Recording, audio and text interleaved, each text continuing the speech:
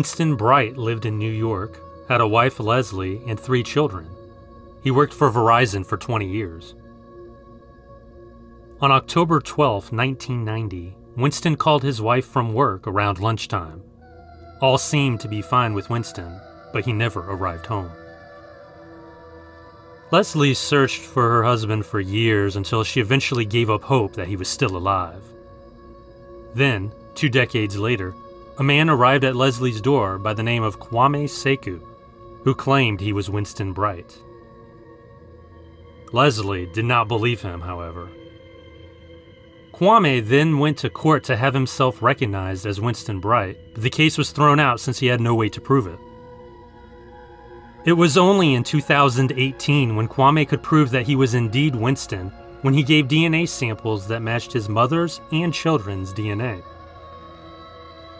Kwame claims that he was stricken with amnesia, and the first thing he remembers is wandering the streets of San Diego with no idea who he was. He says he adopted his current name of Kwame Sekou when he read it in a newspaper. He would only remember fragments of his previous life. In 2008, he started working as a teacher and worked until his retirement. He found out about his missing persons case online and realized that he was the man in question. He was on a trip to New York when he recognized a former acquaintance from a Jehovah's Witness group he belonged to. That acquaintance then notified his former wife. Leslie Bright said that she now believes Kwame is, in fact, Winston Bright, but said she didn't believe his amnesia claim.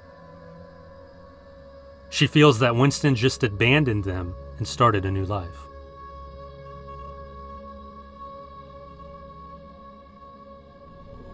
Edgar LeTulip had a tough life.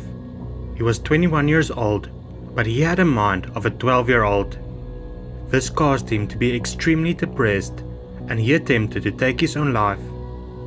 In September of 1986, he found himself in the hospital, recovering from an attempt on his own life. When he was released from hospital, he did not go to the group home he lived in Kitchener, Ontario. He left his medication and everything he owned behind. Edgar simply did not possess the skills needed to survive on his own, especially not without his medicine. When his mother found out he disappeared, she immediately contacted the police. The police discovered that Edgar had traveled to Niagara Falls using a bus.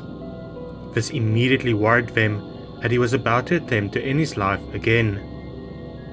No one at Niagara Falls saw Edgar, however, and he wasn't found. Posters were put up, but with no leads, the case went cold. In 1993, the police were contacted by a man who claimed he had seen Edgar. Unfortunately, the man in question was never found. In January of 2016, a man came forward claiming he was Edgar LeTulip. The man lived in St. Catharines, Ontario, and was in his 50s. He also had the same developmental delays that Edgar had. His DNA was quickly tested, and it turned out that he was in fact Edgar. He had an accident and got amnesia. After that, he moved to a new town and started a new life. Eventually, he started having flashbacks of a previous life that he could not remember. The name Edgar LeTulip sounded familiar to him. Together with his social worker, they looked through the internet and found his missing persons poster. The police believes that Edgar traveled to Niagara Falls, hit his head, and the injury gave him amnesia. The police does not want to disclose what life he has been leading in the last 30 years, or what his assumed name was. I can confirm that he and his mother has reconciled and is making up for lost time.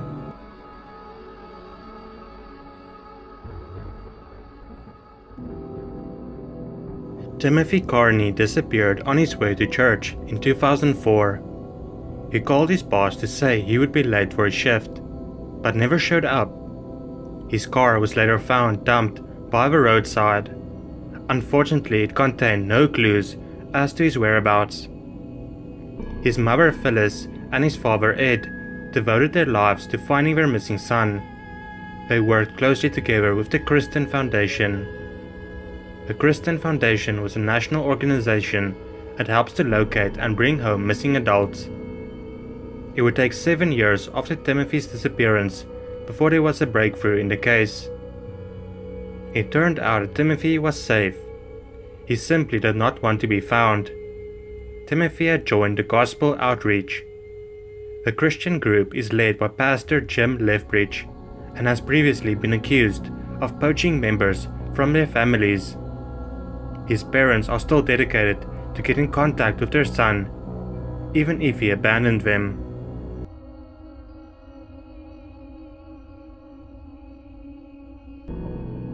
Lula Gillespie Miller had 4 young children.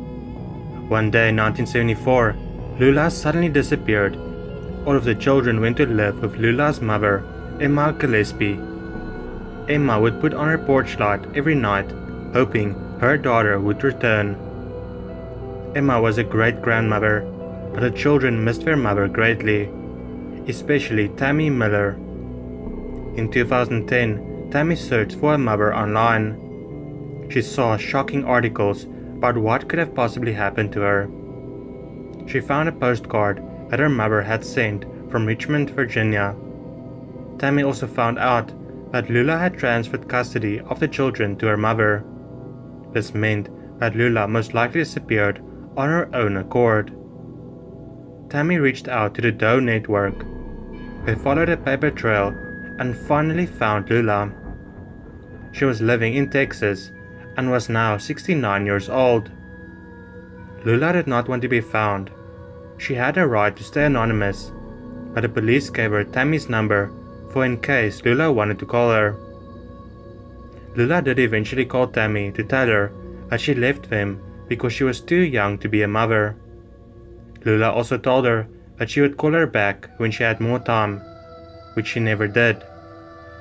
Tammy has stated that she will stop looking for her mother and that she will be moving on with her life. Emma passed away at the age of 91, 2 years before she would find out why her daughter was missing for 42 years.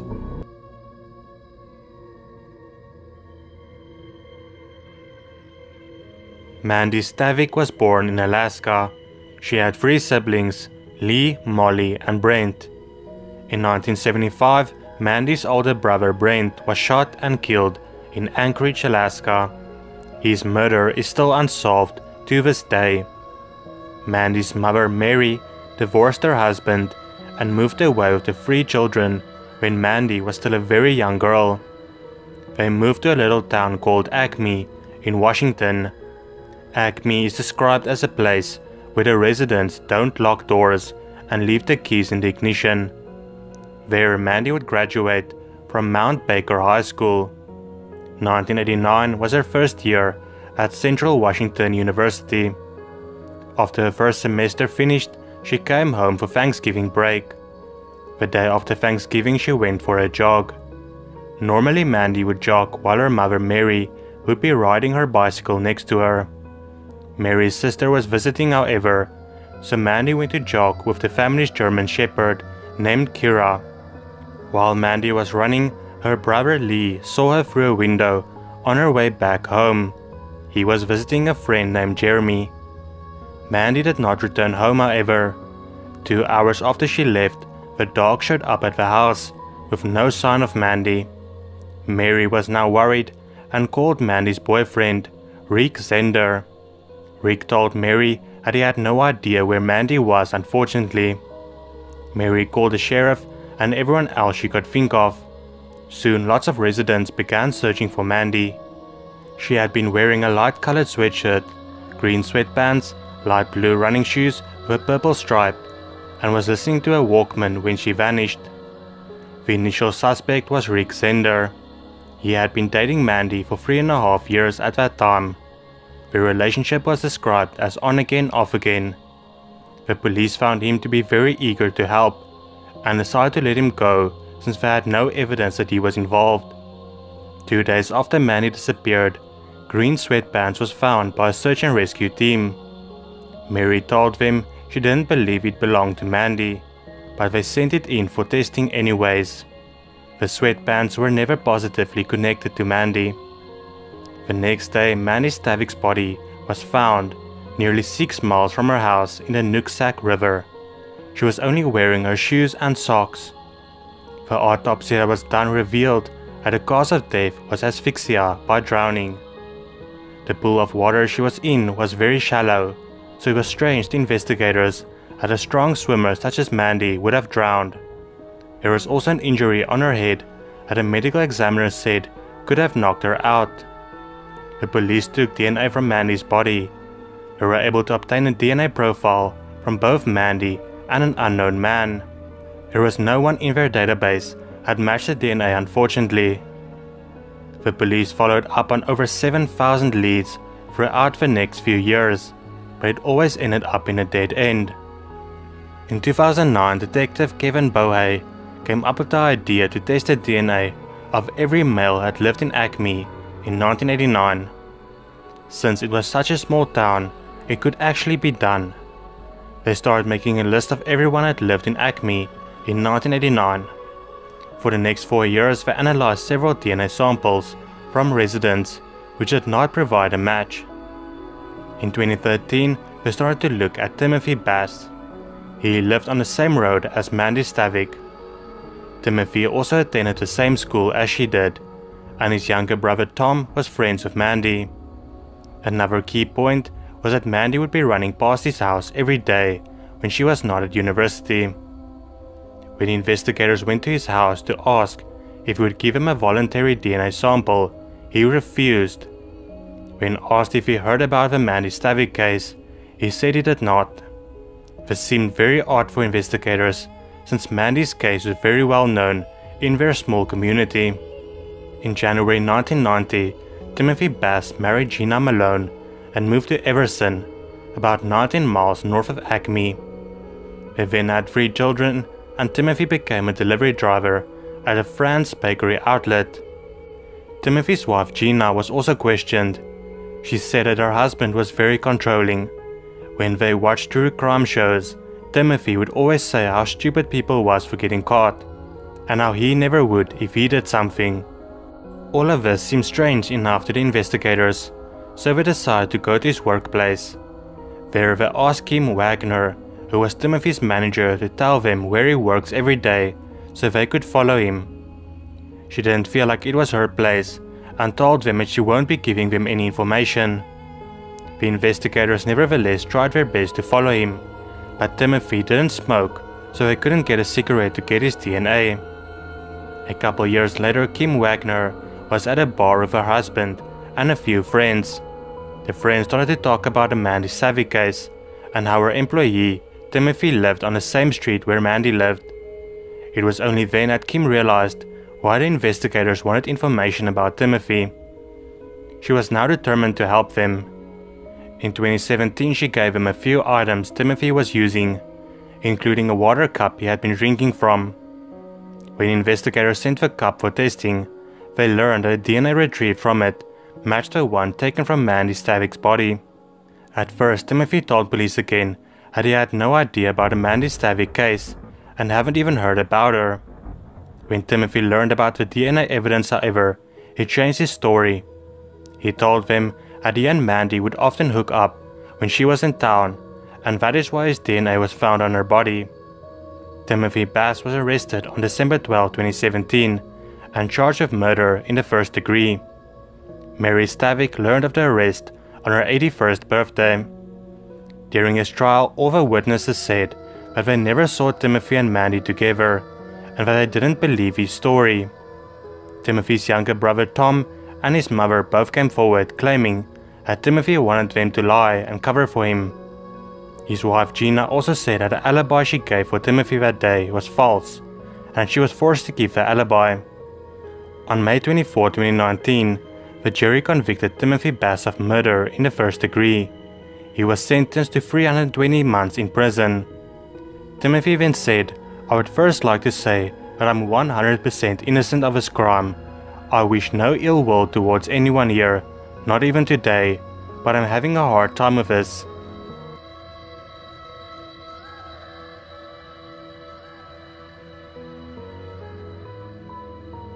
On November 25, 1987, a homeless man found a girl's body along Interstate 10 in Marana, Arizona.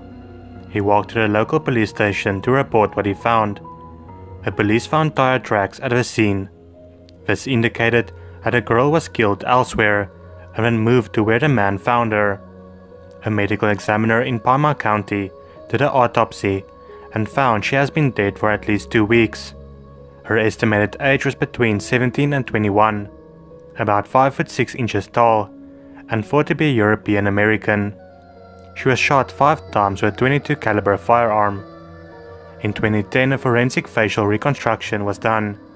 The idea was that people who knew the young woman would recognize her.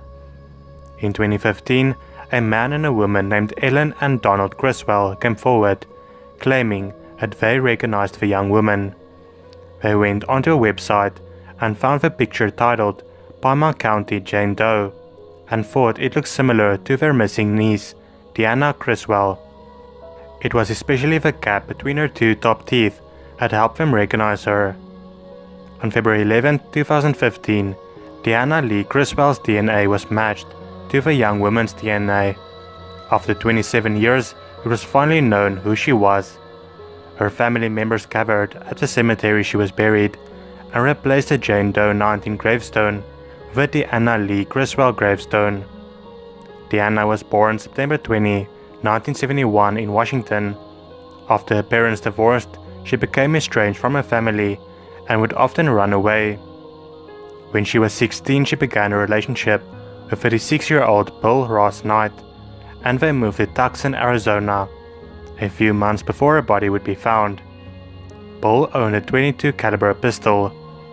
9 days before Deanna was found, he was prosecuted for robbery. He passed away in 2005 due to liver complications while serving time in prison. Police believe it was he who had ended the life of 16-year-old Deanna.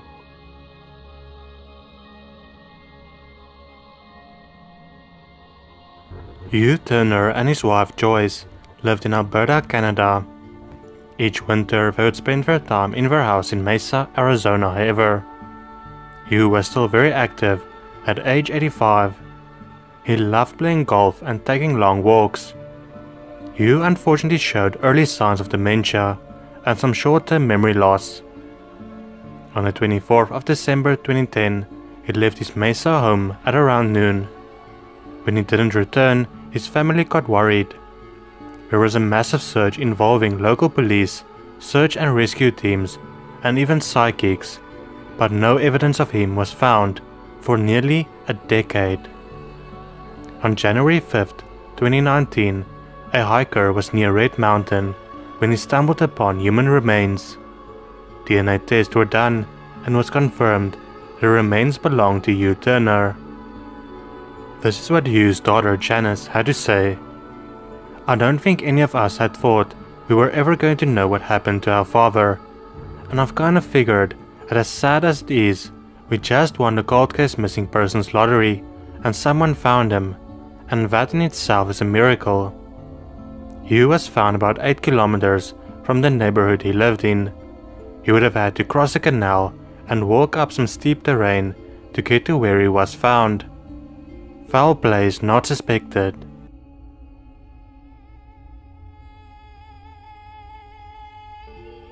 Rick Hazelton grew up in Glen Falls, New York. When he turned 23 years old in 1986, he decided to move to New York City to become a street performer. A lot of his family relationships were strained, and most of his childhood friends have started their own families or moved away.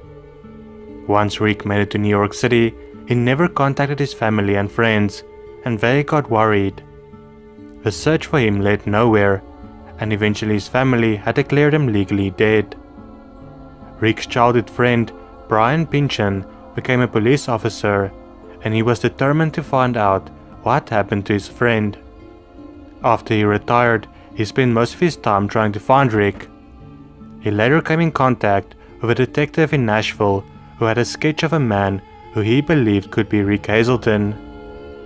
It turned out that Rick did not die. He tried being a street performer for a few months, and it did not work out for him. Afterwards, he spent a couple of months in Miami. One day he came across an ad that showed a cheap airplane ticket to Denver, Colorado. From there, he hitchhiked to western Colorado, where he met the woman that would become his wife. The couple had 2 children together. In 2001, the family moved to Oregon to be closer to his wife's family. Rick believed that his friends and family did not care about him and never tried contacting them. He believed that until Brian finally came into contact with him thanks to a detective in Nashville. Only then did he realize how many people have spent years looking for him. Rick and Brian started sending letters to each other, and in August of 2019, Rick saved up money to go back to Glen Falls. He spent Thanksgiving with his family and hanged out with his friends. "If you love someone, never give up on them," is what Brian said after he was reunited with Rick.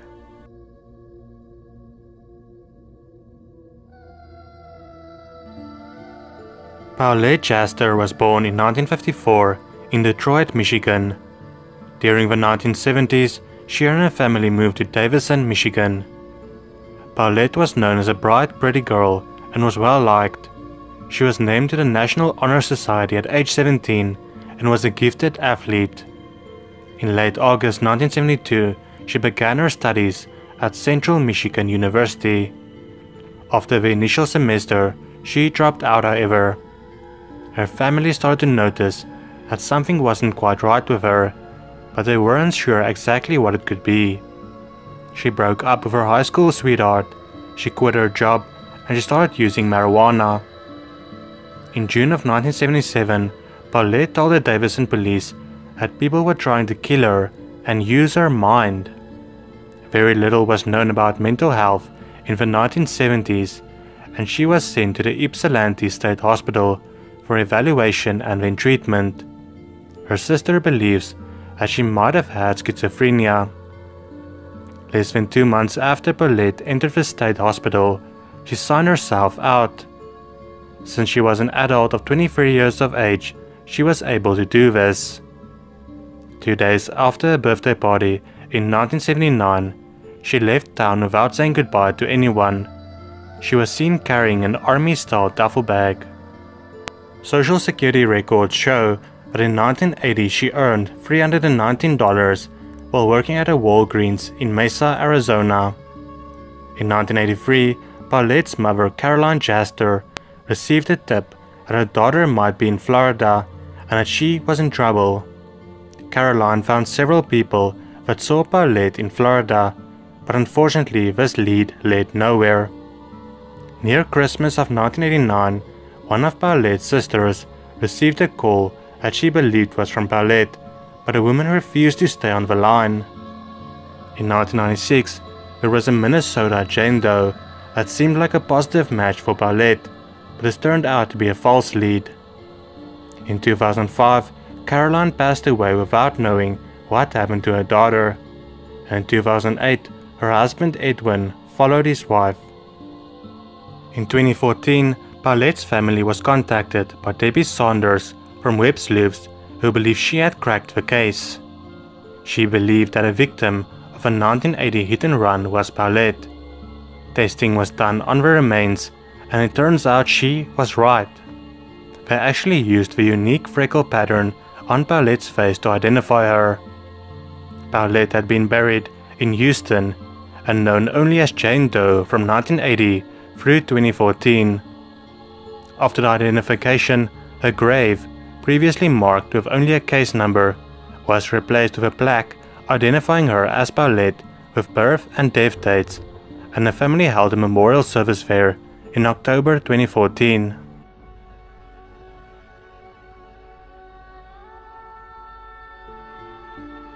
"21-year-old Riley Zickel studied music and chemistry at Lewis and Clark College in Portland. In 2016, during summer break, he climbed into his car and drove from Portland to Mount Jefferson.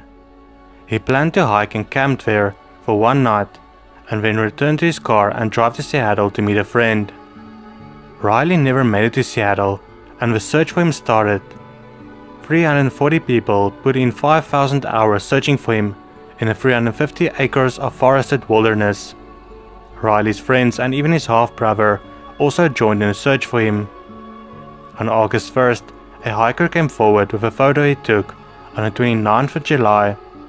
Riley's family and the police believed it could be Riley, especially since the tent he took with him looks similar to the one that can be seen in the photograph. A man came forward, however, proving that he was the man in the photo and not at all Riley. The search for him lasted longer than normal, since he had the resources and know-how to survive for long. But in October 2016, his parents held a memorial service for him when they believed it was unlikely that he would be found alive. "We are coping," his mom said at the time. The truth of it is he was only 21, but it's kind of a beautiful story in the sense that he died doing something he loved so much more than anything in the world, and now he's literally part of the mountain. In 2019, climbers reported to the sheriff's office that they found what they believed were Riley Zickel's remains, and they were right. The area was very prone to rock slides, and wouldn't have been searched properly 3 years ago when Riley first disappeared.